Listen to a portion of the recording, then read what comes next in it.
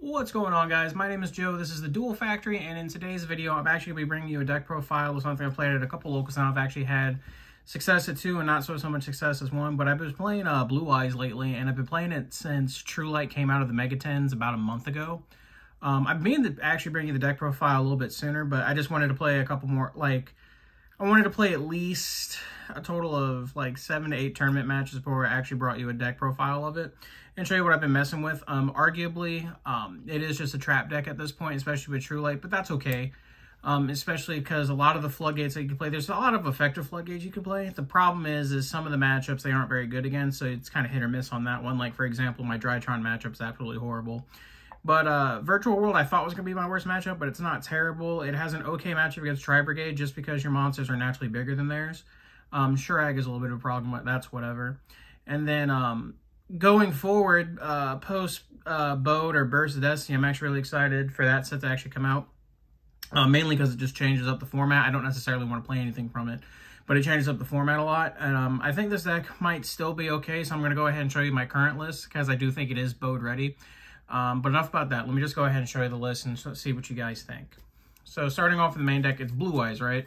So we have to play 3 copies of the Blue Eyes White Dragon. Not much to say on that one. Blue Eyes isn't like Dark Magician. You actually need the 3 normals in rotation at all time because you'll actually go through them really, really fast. And it being level 8, it also works really, really well with Nebula Dragon. This is also my favorite art of it. That's why I'm not playing my LOB ones right now. So we play 3 of that, and then we play 3 other level 8s that are not Nebula Dragon. So we play 1 copy of Alternative, 1 copy of Blue Eyes Abyss Dragon, and 1 copy of Chaos Dragon Levianeer. Now, a lot of lists play 2 Blue Eyes Alternative. I'm going to be 100% honest with you guys. I think Blue Eyes Alternative is cheeks. So that's why I'm only playing 1. It's revivable off of, off of True Light. It can also be searched with cards like Metal-Dea the Awakened Dragon. I'm also playing Big O Machine Go because that card says it can search True Light, so I'm playing that as well. But you have plenty of access to it. I don't ever see myself missing that much. I promise you 1 is probably the correct number. I am playing 1 copy of Blue Eyes Abyss Dragon. So a lot of times in your deck, your most common turn 1 play will be Blue Eyes Spirit Dragon plus a background pass. And when you make it with White Stone of the Ancients, it actually allows you to summon this card. And Blue Eyes Abyss Dragon has this really cool effect where it can search a level 8 dragon in the end phase. So it can search Nebula Dragon. So you can make your Blue Eyes Spirit Dragon with a back row, search a Nebula Dragon for follow-up. And that's actually a really, really powerful play in this deck. And the 1 Chaos Dragon Levianeer, the card's insane. It can be searched off Melody. In this deck, you're usually using its Monster Reborn effect a lot more than the actual hand-ripping effect. Not much to say there. And then the whole reason I think the trap version is more viable than the regular combo build is 3 copies of Nebula Dragon. So for those of you who don't know what this card does, I'm going to give you a quick tutorial on it. So you can reveal it in your hand and a level 8 dragon monster in your hand. Blue Eyes Abyss Dragon actually also fits the bill for that, keep that in mind. And it can special summon the 2 of them and negates their effects. And for the rest of the turn, you cannot special summon any monsters like light or dark dragons. The reason that's really good in this deck is because it gives us instant access to turn 1 rank 8s, such as your Glubion, number 38, Stingero, so on and so forth. And that's really, really powerful in a deck like this because one of the best plays you can do is this in Blue Eyes White Dragon. Summon your Glubion, and then your Glubion will detach the blue eyes that you use to make it.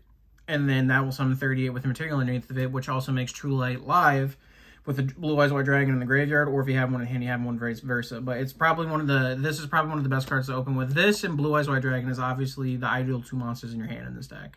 But that's it. That's it for the big dragon component of it. For the rest of the monsters, your best normal summon is Sage with Eyes of Blue. It searches all your tuners. It also is another way to put a level 8 monster on the board, so that's why we're playing that. We do play Master with Eyes of Blue. Arguably, this card was better when we still had Ancient Fairy Dragon, but I am playing it because I'm only playing 1 Blue Eye Spirit Dragon, and this is a way to recycle it. For the Dragon Tuners, we are playing 3 copies of White Stone of the Ancients. Your deck is a slow, grindy deck, so this ends up being one of the better cards in your deck because it puts big bodies on the field during the end phase, and it also allows you to recur cards like your Blue Eyes Alternative out of your graveyard, so you can summon them naturally the following turn. And then we play the 1 copy of White Stone of the Ancients. You do need to play it because having access to the card is actually really good in the strategy. And then for the deck choice, I am playing 1 copy of Effect Veiler. Seeing if you already have like a stone in hand or something like that, it gives you something else to search or an interruption to search when you summon Sage with Eyes of Blue, so that's the whole reason we're playing it. And then spell cards, we play a very minimal lineup. We play 3 copies of Metal-Dea the Awakening Dragon, It is the most ashable card in your deck. The nice thing about this list is it's not susceptible to a lot of the mainstream hand traps, like Imperms and stuff like that. Imperm Ash, you're never really getting rocked. Let's be real with this type of deck, you're not getting rocked. But this is going to be your hand trap magnet, more or less. But when it resolves, it's usually game. I'm going to be 100% honest with you. I am playing 2 copies of Bingo Machine Go. So for those of you who don't know what it is, you basically reveal 3, essentially Blue Eyes monsters, or a spell and trap card that specifically lists Blue Eyes White Dragon on it, and then your opponent randomly adds 1. The idea behind this is we play 2 copies of it because True Light has Blue Eyes White Dragon in the card text. So this is essentially a Rhoda for True Light by revealing 3. It also, if necessary, if you open this and Nebula Dragon, you can just reveal 3 Blue Eyes White Dragons and add it to resolve your Nebula, which is crazy, by the way. And then the other spell cards are 3 copies of Trade-In. You just need consistency in your deck. And then the 1 copy of Cards of Consonance. Arguably, I've been thinking about cutting this for 1-for-1 just to give you more access to your stone, but that's neither here nor there. And then on to the trap cards. The whole reason I think this deck is playable at the moment, 3 copies of True Light. So for more or less what this card does, once per turn, you can activate one of the following bullet point effects. You can either special summon a Blue Eyes White Dragon specifically from your hand or graveyard. Blue Eyes Alternative White Dragon does count because its card effect has it treated as Blue Eyes White Dragon.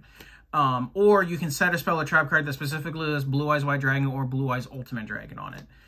The other effect is, while it's on the field, Blue Eyes White Dragon cannot be targeted by card effects, and when it's destroyed, it blows up everything on the field, or blows up player monsters.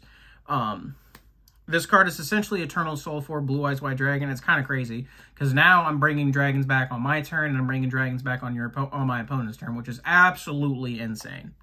And then for the power trap cards, we play 3 copies of Ice Dragon's Prison. This card just really, really good. I don't know how it's going to be the upcoming format, but I've been playing it with like great results. The only matchup is really, really bad against, honestly. It's 2. The trap matchups are kind of, this card's kind of tough, and then the Drytron matchup for sure, because there's just nothing in Drytron to hit. 3 copies of Psalm Strike, probably the best trap card. And then I play 4 Floods in the deck, so 3 copies of Gozen Match. Of all the ones you could play, this is probably the best one. There is maybe an argument to play There Can Only Be One over this, but then you can't do what this deck does best by applying pressure with multiple dragons on board. So that's why we chose Gozen Match instead, but like I said, the argument can be made to play There Can Only Be One. And then the best Flood in Skill Drain. Usually when you flip this, the game's over, especially when you're just putting big 3,000 vanillas on board, like your opponents can't deal with that. And that was the main deck. On to the extra deck. For the Synchro Monsters, we are playing Blue Eye Spirit Dragon. We're only playing 1. You're only ever going to need 1 in this type of deck, because like I said, it's a slow, grindy deck. And this card, even though its effect's good, I don't see the need for 2, especially since I'm playing Master with Eyes of Blue. The monster it's mainly going to be summoning is this, Azure Eyes White Dragon or Azure Eyes Silver Dragon. The card's actually really, really broken. It's essentially this. It's essentially, if you think about it, it was True Light before True Light was a card, because it does revive normal dragons during the standby phase, and then when it's summoned, it protects all the dragons and prevents targeting and stuff like that, so it's really cool. And then I'm also playing Black Rose Moonlight Dragon as a form of interruption for my Spirit Dragon, but this card could probably get cut.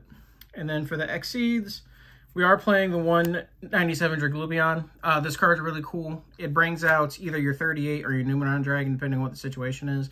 The main reason we play it is just, like I said, the big thing is I want True Light live the entire time. So this, like, I could make 38, but the problem is the Blue Eyes that goes under 38 just stays under it. It doesn't get detached or anything like that.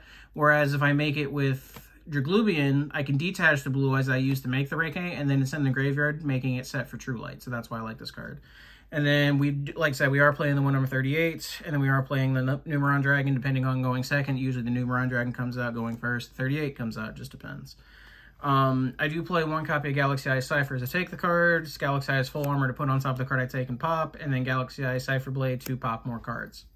I am playing 1 copy of Dengursu. It's non-targeting removal, and it's a rank 8. That's the big thing. And then since I am playing Exceeds, I also am playing 1 copy of Zeus. At first, I didn't think it would come up, but it absolutely 100% comes up. If you play Exceeds, you need to be playing this card. I can't say much more about that. And then we are playing 4 Links and Link Karibo. The big thing with this one is if I open the Whitestone of Ancients, not Whitestone of Ancients, Whitestone of Legend and Nebula Dragon, playing Link Karibo allows you to be able to resolve your Nebula Dragon because it adds Blue Eyes and then you have the level 8 monster in hand. That's the main reason we play it. It also puts Whitestone of the Ancient in the graveyard too so you can resolve it. So that's the big reason we play it. And then I'm playing the Access Code Talk package and Halqa Fibrax, Selene, and Access Code Tarkir. Arguably I've never summoned this monster in this deck just because usually the games are over before then, but you never know what could come up. But that was my True Light Blue Eyes deck profile. Let me know what you guys think in the comment section below. I do have a bunch of stuff coming in from Bode. I'm not excited to play any of the new decks from Bode. I'm going to be 100% honest with you. But because I have the cards, I'm going to profile for him. And I'm 100% going to have to learn Sword Soul because I spent way more for that deck than I should have. But don't forget to like, comment, subscribe, check out our latest videos. And hopefully I'll be bringing you guys content more consistently. Peace.